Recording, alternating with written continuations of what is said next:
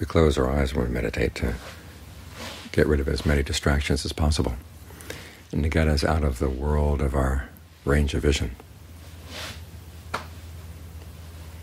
Think of how large that world is. I mean, everything we know through the internet, everything we know through the media, all comes through our eyes.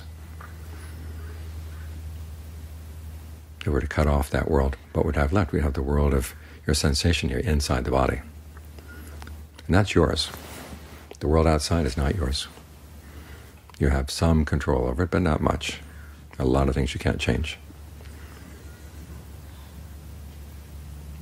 But you can change what's going on inside, because this is totally your territory. You have to learn how to reason with yourself, because there are lots of voices in here that you've picked up from outside. You've got to sort through them. Not all of them come from outside. Some of them voices, of course, the ones you've made up for yourself, but you've learned how to talk to yourself from outside, so the language and the ideas come from outside. If you were to put all those aside for the time being, what would you have left? You've got the breath right here and the sensations of the body. And unfortunately, we don't have much of a vocabulary in English for how the body feels from within. This is why it's useful to have the Buddhist vocabulary about the different properties. There's breath, which for him is not just the air coming in and out of the lungs, but it's the flow of energy throughout the body.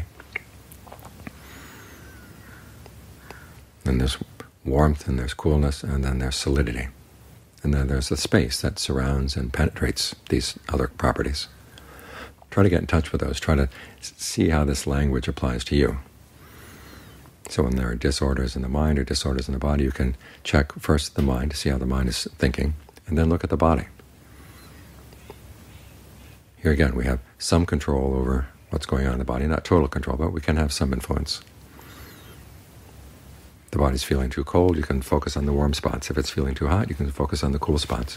If you're feeling dizzy, lightheaded, focus on the solidity.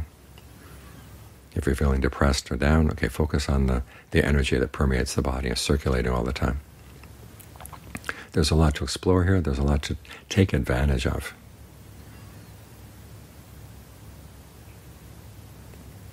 But we see it clearly only when we put aside, for the time being at least, thoughts of the visual world out there and be more in touch with what they call proprioception, your sense of the body as you feel it from within. Because it's right here that the mind and the body meet. And all the issues of the mind will show themselves right here. In fact, a lot more clearly when they're right here than when they go sending outside. Because when they go sending outside, they pick up a lot of issues from outside, and you're not clear about which issues are the outside issues and which issues are your own. But when you're focused right here, you begin to realize, okay, these are your issues. If you clean these up, then you realize that the suffering that you sense either from within or from without all comes from within. And you can clear up this issue, then there's nothing more to suffer from. There are pains, of course, but the mind doesn't have to suffer if it teaches itself well. So get in touch with this area of your awareness. Try to emphasize it as much as you can.